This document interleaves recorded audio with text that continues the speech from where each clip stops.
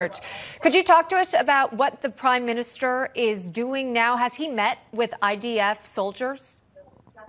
Well, yes, the Prime Minister has met with IDF soldiers yesterday. In fact, he has met with the Secretary of Defense, Lloyd Austin, today as well.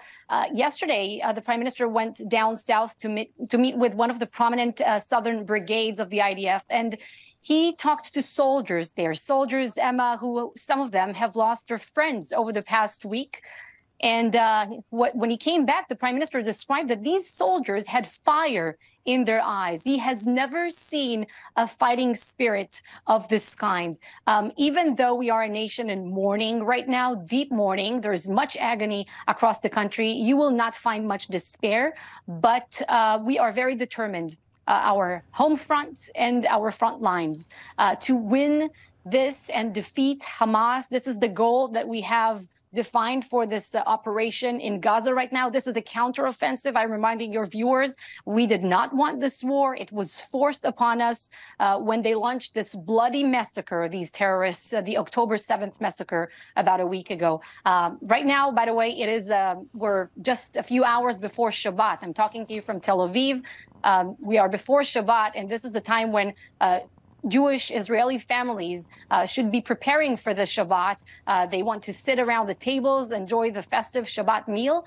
But 1,300 Israeli families will have either missing seats in the Shabbat tables. Some families are not there at all. They just butchered them. In a very small country at that, less than 10 million in population. So take that into account when you take in how many were injured, how many were killed, how many are missing this hour. Tal, I wanted to ask you specifically, thanks, by the way, for coming on. I wanted to ask you specifically about the level of concern, not to the south, but to the north right now. We're getting reports that there may be possible Hezbollah infiltration coming in from Lebanon. Are you hearing anything of that? Where is the level of concern for a threat coming from the north this hour?